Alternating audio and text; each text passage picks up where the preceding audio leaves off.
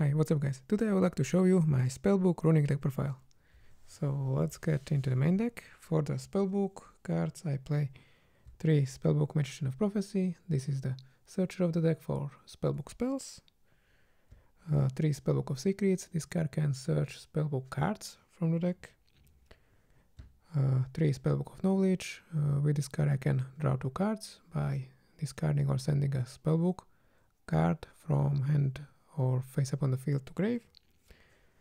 Next one, Fate. With this card I can banish a card from the field or set one monster face down, or also I can return one face up spell or trap into the hand.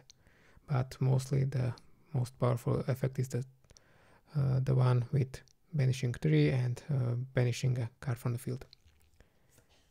Next one, Spellbook of Wisdom. With this card you can make one of your spellcaster monster unaffected by spell or trap. This card is not that powerful, but it's another name that you can search of a Spellbook of Judgment, and with this card you can search spellbook cards up to the number of spell cards resolved after this card is activated, and also afterwards you can special summon a spell caster monster from your deck with the level the same or lower the spell cards you activated during this turn after this card resolved. So you want to resolve at least 3 spell cards after this card, and because you want to special summon from your deck Yugioh the Spiritualist. And this card locks both players from special summoning, and also with this card you can discard a card and destroy all special summon cards from the field. So this is one of your win conditions. Next, for the runic portion of the deck, 3 Runick Tip, 3 Flashing Fire, 3 Freezing Curses, 3 Runick Destruction, 3 Runick Slumber, and 1 of each Dispelling, a Smiting Storm, a Golden Droplet, and 2 Runick Fountain. So I play 1 of each names because I want to activate as many spells as possible. In other decks I wouldn't play Golden Droplet, but it can be useful in combination with Dispelling because you can activate the droplet, force your opponent to draw a card, and you can activate Chain Dispelling and discard a card. So that's it for the Runics. Next, 3 Upstart Goblin,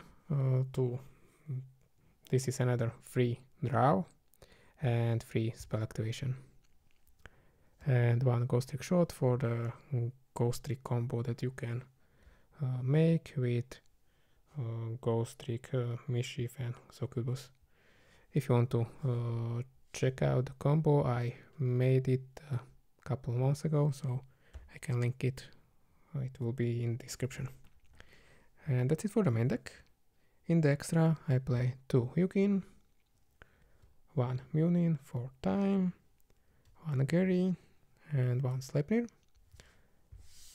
Next, for the links, 1 Crowley. This is also a Spellbook searcher. 1 Spirit Knight.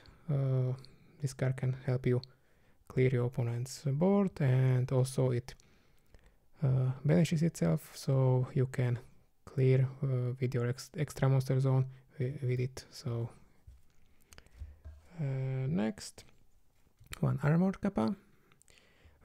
So this card is nice here because you can make it with a Spellbook Magician of Prophecy and Yugioh, and during your opponent's turn you can discard a card and all your monsters cannot be destroyed by battle, so your opponent cannot attack over your Yugioh.